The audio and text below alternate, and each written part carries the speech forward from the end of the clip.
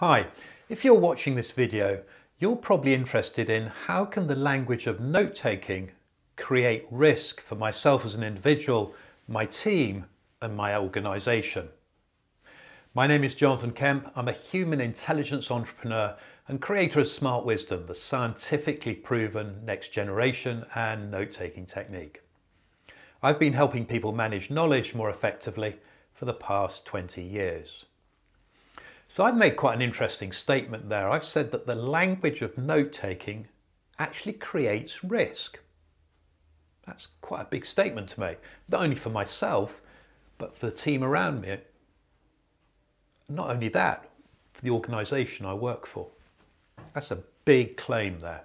And I'll explain why it's justified. So I've obviously been through the education system. I was using note-taking and the note-taking language for years and never really thought much about it. And actually it was only this year when I started to look at a much deeper level as to my area of specialism and what language meant around that, that I suddenly realised that this language that we use without really thinking about it, notes, note-taking, note-making, etc., actually has a huge implication. And I'll explain why. And the solution's really simple as well. So when somebody says note-taking, they're referring to a very specific technique. Very specific technique. It was developed 2,000 years ago. And we're trained to use it, indoctrinated to use it in the education system. So it hasn't changed in 2,000 years at all. It's when somebody says note-taking to you, what they're referring to in their own mind is a technique where you record what you're listening to or what you're reading, you record it to use at a later point in time. So attached to that is a mindset that as soon as I put pen to paper or I start typing on a laptop, essentially what I'm doing for the most part is I'm recording information to be used at a later point in time. So not right now. Notes, the word notes again, it's just sort of something that's part of note-taking. Don't really think about it. Have you got some notes? Yes. Oh, I forgot to take them. Oh, it doesn't matter. But now actually look at how that has an impact in the workplace. Excuse me.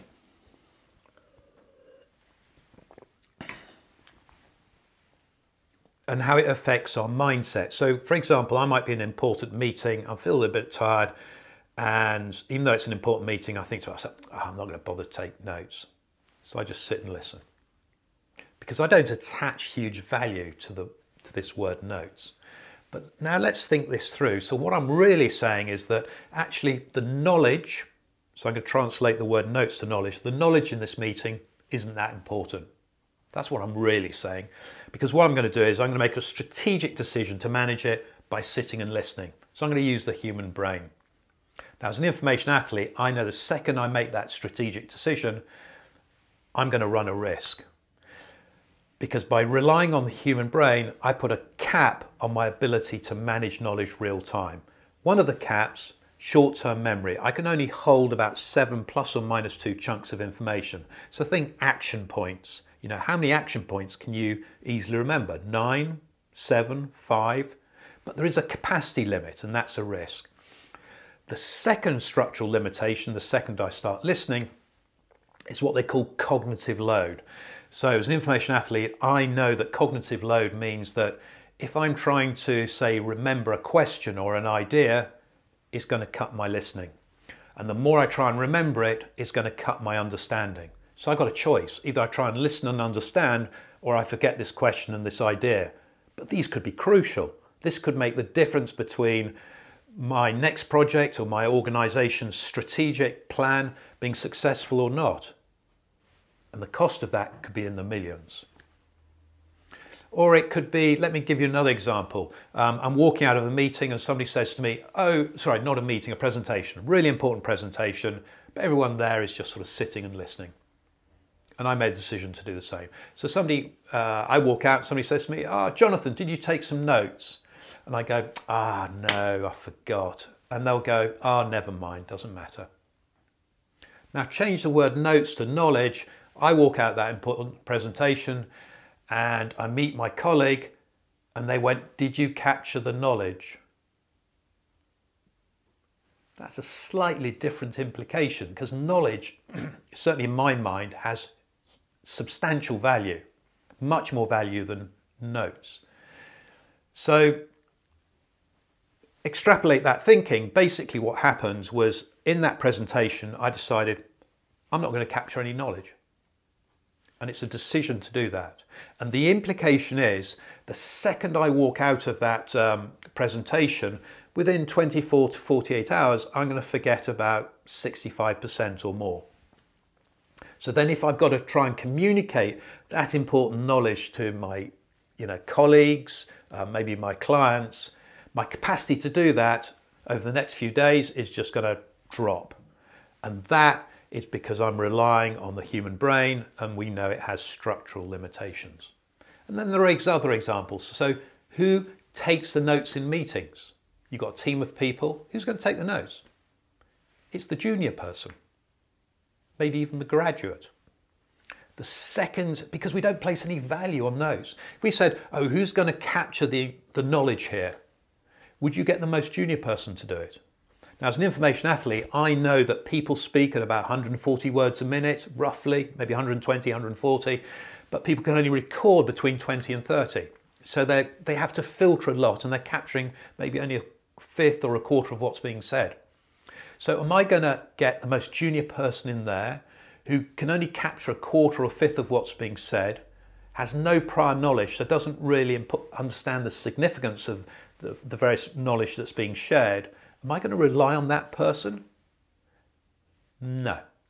I mean, I might say, "Okay, you capture the knowledge," but myself, if I ask someone else to do that, I'll make sure I also capture what I think are the important knowledge. I won't capture everything, but the key knowledge that I think will make a difference, I'll capture it, because I want to make sure whoever's producing the notes or producing the minutes has captured the right knowledge. So, how do you prevent the language of note-taking and notes from being a risk? Is just change the terminology, and I'll show you how. It's really simple, and you've probably got a hang of it by now.